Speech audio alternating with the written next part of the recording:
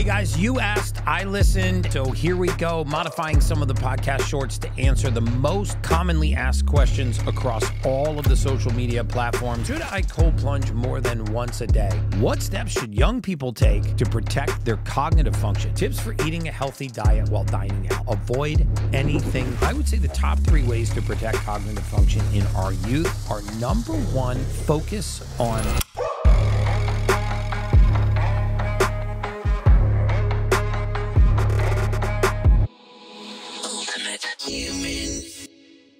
Hey guys, you asked, I listened, and so here we go, modifying some of the podcast shorts to answer the most commonly asked questions across all of the social media platforms. So we've consolidated those into the top 20 most commonly asked questions, and we're just going to go through them one by one and hopefully provide tremendous value to you for those questions that are just nagging at you that you've submitted to info@theultimatehuman.com. So number 1, how can I get more vitamins into my kids, especially my fussy eater? Well, there are a number of ways that we put methylated vitamins into children's diets. Number 1, you can always take the capsules and break them open and put them into food, yogurt, cereals, non-fortified, non-enriched cereals, or other things that the kids are eating. You know, the great way to spread these out so they don't actually see the vitamins or think that they're taking a vitamin is to just break the capsule open. My second favorite is to use the gummy version. There are some tremendously good gummy versions for children. They actually taste like a gummy bear. They're flavored with sweeteners that are not going to impact their glycemic profile, like monk fruit, and these are easy ways to get vitamins, into your kids' diets. What steps should young people take to protect their cognitive function? Wow, this is a great question. I would say the top 3 ways to protect cognitive function in our youth are: number 1, focus on sleep. Most of our children are on their phones absorbing very high amounts of blue light late in the night, and they're throwing their circadian cycle off. Teenagers have gone from being just exhausted to absolutely flabbergasted. There's a lot of science behind the amount of sleep that prepubescent and pubescent teens need, and I think the educational system has it backwards. We actually start younger children in the public school system with school starting later in the day, and children that are older and teenagers are actually having to go to school earlier. It's usually the polar opposite. So a lot of science that pubescent teens, especially growing young teens, 13 to 17-year-olds, need significantly more sleep than younger children. So number 1, I would say focus on their sleep. Screen time is a big one for kids going to bed. You wouldn't believe after you shut the door at night what they're doing in that bedroom, on their phones, on Snapchat, on all of these different social media platforms, bombarding themselves with the blue light. Second thing is there are settings in your phone. I will put the instructions to those in the show notes below. You can go into an iPhone or an Android and you can actually turn on a red light screen at a certain hour of the night. I suggest that you turn the screen on after 6 p.m. to start to reduce the amount of blue light that's going into their brain that's creating a wakened state. The third thing I would do is it's very safe to use metabolites in children.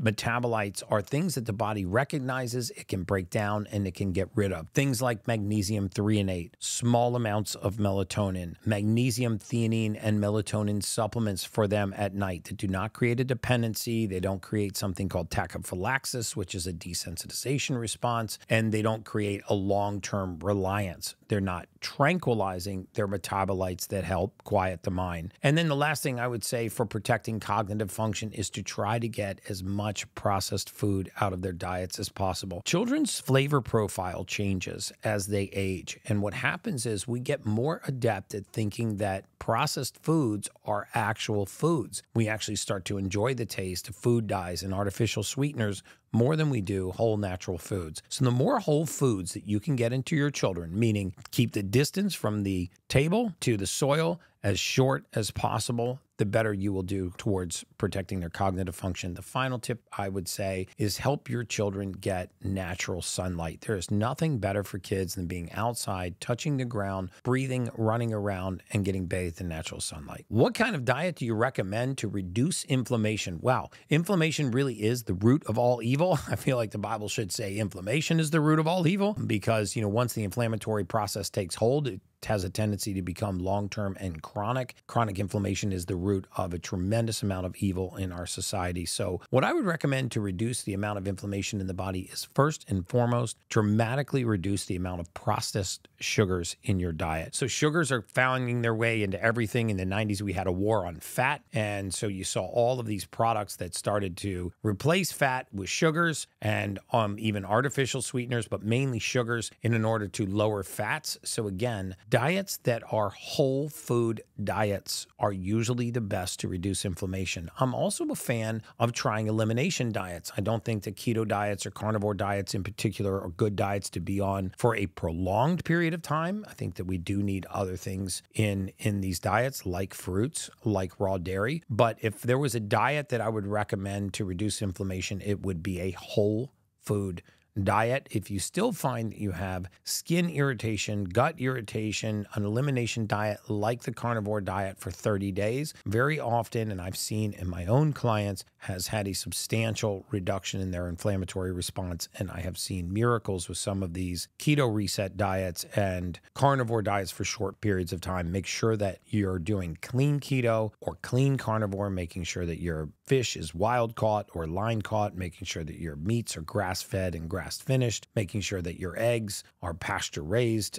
and not just free range or organic, making sure that your chickens are free of antibiotics, hormones, and other kinds of fillers, and that they're also pasture raised. What is your opinion on parasite cleanses? Should people do them, or should I focus on my gut health? Well, you should do both. Number one, there's some excellent parasite stool tests that you can use. I'm a big believer in frequency, things like Rife frequency, and also transdermal ozone or ozone therapy for certain parasites. But there are a number of products that are out there that are available as a parasitic cleanse. I'll put links to those in the show notes below. I do not actually manufacture a parasitic cleanse on my own, so I'm happy to shout out some of my competitors that I feel are doing good things to address the issue of parasites in our gut. Remember that not all parasites are bad. We do have good parasitic flora in our gut, and sometimes a reduction in healthy parasitic flora is the issue just as much as an overgrowth of bad bacteria. So in my opinion, parasitic cleanses are good, but it's really a much more complicated answer than saying, yes, you should do a parasite cleanse. No, you shouldn't. You really should take some time to figure out what parasite, if any, that you have and address that specifically. And my preference is stool testing for parasitic colonies and then going after those with a specific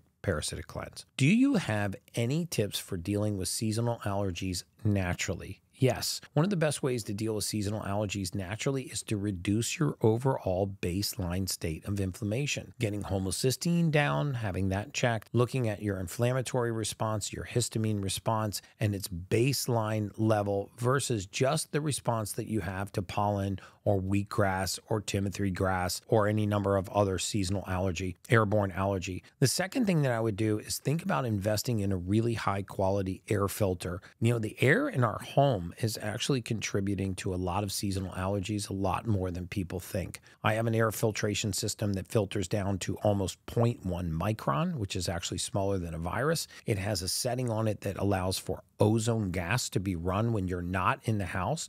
Remember, if you get one of these air filters that does filter down to that small of a micron level, you want to actually have a setting for ozone. You can't leave plants or anything living basically in the house. You can't have pets, children, human beings, or animals in the house when you run the ozone setting. But if you're out for the weekend or you're out for a 24-hour period, you do an ozone setting on these air filtration systems, and it will help reduce the exposure to molds and mycotoxins that are in our air. Very often, mold is hiding behind our drywall, and we don't see it because it hasn't penetrated the drywall. But when these molds sporulate and they put these allergens into the air, it raises your baseline sense of inflammation, and then all you need is minor exposure to pollen or other irritants, and your histamine response becomes noticeable. So air filtration is an excellent way. You can also test for your baseline level of homocysteine. You can test for your baseline level of other inflammatory markers, and you can address those with things like charcoals, silica clays, and other nutrients that absorb these histamines from the gut. How can I improve blood circulation in my legs? Wow, that's another great one. Lymphatic drainage is great. Vibration plates, but not vibration plates that rattle the body. I don't think it's a good idea to rattle the body at all. In fact, I think that if you're going to invest in a vibration plate, you get one that has a magnet in it, like the Sonic, that moves in a vertical plane so that it is not rattling the body. It is just sending a shock wave through the body, which has actually been shown to increase bone density, drain the lymphatics, and also improve circulation. Another really interesting way to improve circulation, it's a trick that I use at home. I don't have a clinical study to support this, but have a loved one hold your feet up close to their chest with the palms of your feet, the base of your feet pointing at the ceiling, and use a massage gun like a hypervolt on your feet to drive all of that stale blood out of your feet. It's like feels like a massage. When you put your feet back down, they'll tingle. They'll feel like you'll have those nerve paresthesias. That's the blood in the circulation returning back to your legs. Lastly, we've also looked at some of the impact of using things like resveratrol to help improve vascular laxity and also improve circulation. And of course, get a blood test. Go to your doctor and see if you have any conditions in your blood like elevated hematocrit, which is an elevated level of blood viscosity, and address the blood viscosity. Should I cold plunge more than once a day? Cold plunging more than once a day is fine. It's the duration of the cold plunge that I always try to target with folks. I say 3 minutes minimum, 6 minutes maximum. I've seen very little evidence that deeply colder is better or longer is better. So we're trying to cold shock the body, not necessarily cold adapt the body. I've actually used cold plunging to help me go to sleep. It does actually lower your core body temperature, and as your body warms up, it has a very calming effect. So the requirement for the body to actually cool about 2 degrees Fahrenheit before you sleep is also a necessary part of getting into a good, deep circadian cycle of sleep. So I have no issues with cold plunging more than once a day. My preference is in the morning, first thing upon waking, and prior to exercise. A lot of the evidence is in now that we want to support good, healthy physiologic function. And if you think about what happens when we tear a bunch of muscle, which is the whole purpose of going to the gym and working out, the body is naturally going to increase the blood supply to that area because it wants to supply amino acids, nutrients, oxygen, pull something called creatinine, muscle breakdown product out of the muscle. So let's not try to interrupt that natural physiologic process by getting in cold water immediately after exercise. I would wait 45 minutes after intense exercise to submerge yourself in cold. Does not mean that you should not ice an injury. By all means, if you have a lateral epicondylitis or a knee or a hip, shoulder, or rotator cuff or something that's bothering you, you can always ice that,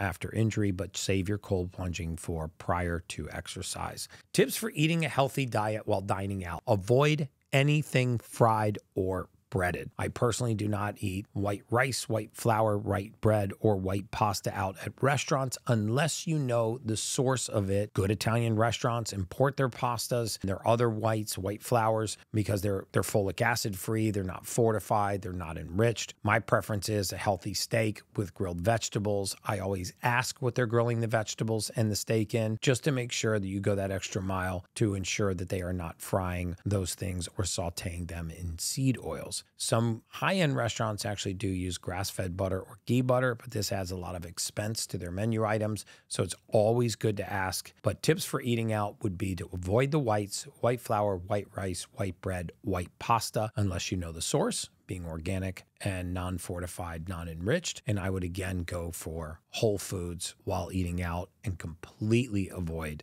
fried and breaded foods. How does mold toxicity affect hormones? That's an interesting one. It's slightly outside my core area of expertise. I can say that we've seen a pretty parabolic rise in our client population of mold and mycotoxin toxicity. We also seem to see a connection between levels of mold toxicity and the incidence of anxiety. I'm not sure yet of the physiologic connection. I have to go down the rabbit hole of the science behind that. But one of the best ways that our clinical team treats mold toxicity is with metal and chemical free cleanse, which is a body health product. We also treat it with transdermal ozone using something called a HOCAT, where you can find a clinic near you that does ozone IVs and has experience treating mold toxicity with IVs. I will get back to you on the link between mold toxicity and its direct or indirect effect on hormones. What are your thoughts on colostrum? We are huge fans of colostrum. Very often in inflammatory conditions of the bowel, diverticulitis, irritable bowel syndrome, even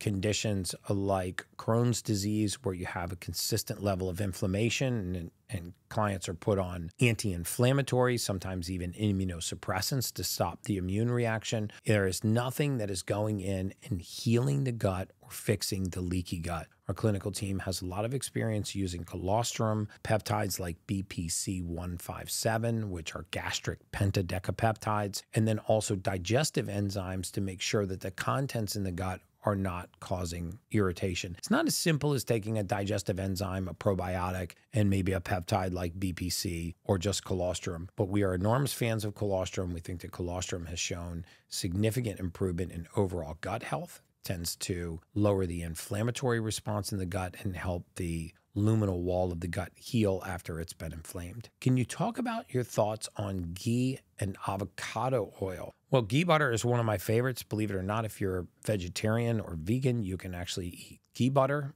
It's clarified butter.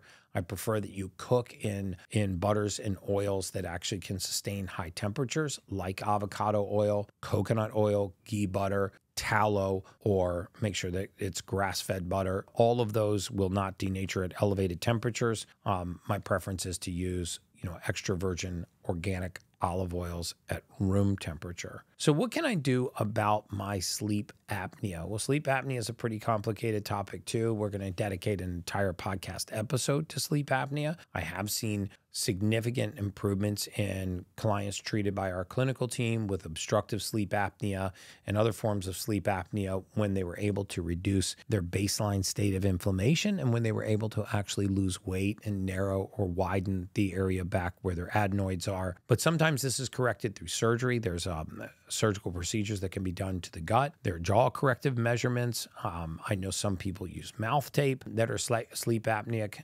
We've had several clients come off of sleep apnea machines when they actually get their diet and their inflammatory cascade down by eating a whole food diet, exercising regularly, learning to do breath work, getting on a good sleep schedule, and very often sleeping on the right side. So we're going to dedicate an entire episode to sleep apnea, and I'd rather really take a deep dive on this one and be thorough with that answer and that explanation. Why do you do oxygen while in the red light bed?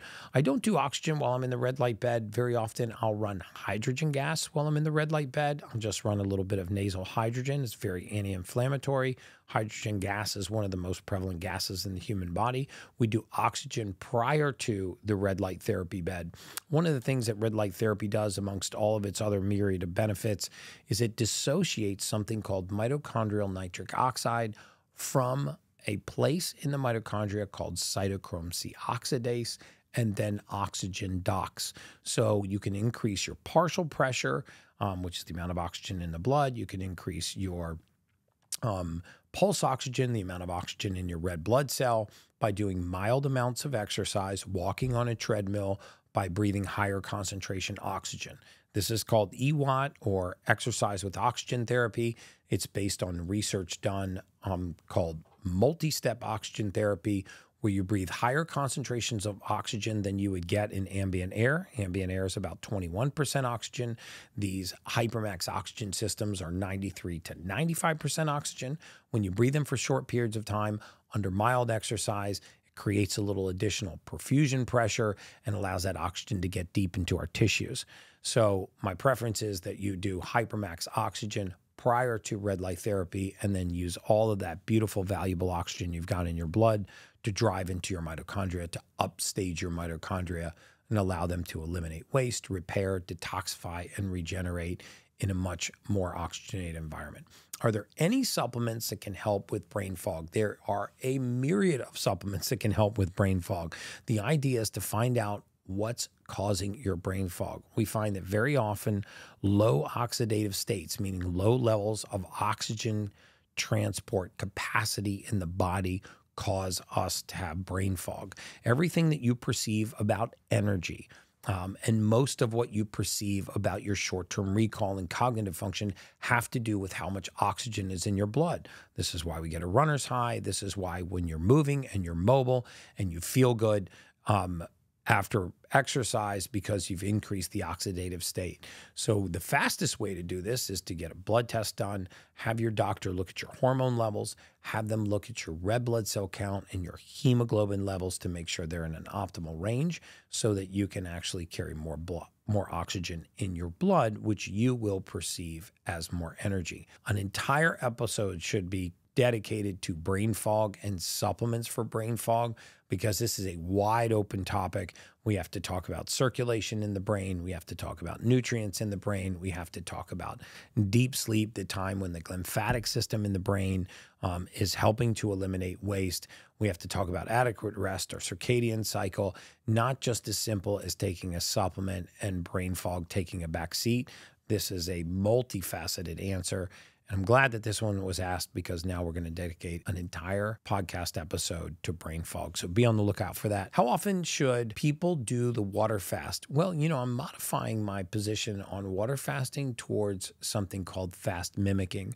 So a lot of data coming out now, mainly published by Dr. Walter Longo, one of the most preeminent authorities out of University of Southern California's Longevity Research Center, that is doing randomized trials on real human beings, looking at the difference between different types of fasting, intermittent fasting, prolonged fasting, water fasting, and something called fast mimicking diets. Fast mimicking diets are those where the body is fed but believes it's in a fasted state. And by doing this, they've had profound impacts on type 2 diabetes, even on some of the neurodegenerative and cognitive diseases out there like Alzheimer's and dementia and Parkinson's, and have shown a tremendous impact on reducing markers of longevity, meaning that actually reversing the age or backing up your biological age. The study that was just published, I'll put this in the show notes, showed a 2.5-year reduction in biological age just by doing a fast mimicking diet once a month, every 3 months, and repeating that over 3 different cycles. So I'm going to talk more about fast mimicking diets and less about water fasting diets as time goes on, because I think that we should always follow the research. We should always modify our opinion based on what the data says. What's the number of rays to look for on a red light bed? That is an excellent question. The majority of the therapeutic wavelengths are in the non-visible spectrum. So there is red light, which is visible light. There's infrared, there's near infrared, there's far infrared. There are a lot of wavelengths that are therapeutic in a red light bed that are not actually visible spectrum wavelengths. The 680 to 720 nanometers, the 840 to 910 nanometers. Generally, nanometer wavelengths over 1100 nanometers are getting into the spectrum where you're creating heat, which red light beds are not meant to create. And it is not necessarily the brightness of the red light, the visible light, that makes a bed good or bad. My personal opinion is that it's very difficult to find a red light bed that is therapeutic, that doesn't plug into a more powerful outlet. You need a lot of electricity to drive those light diodes.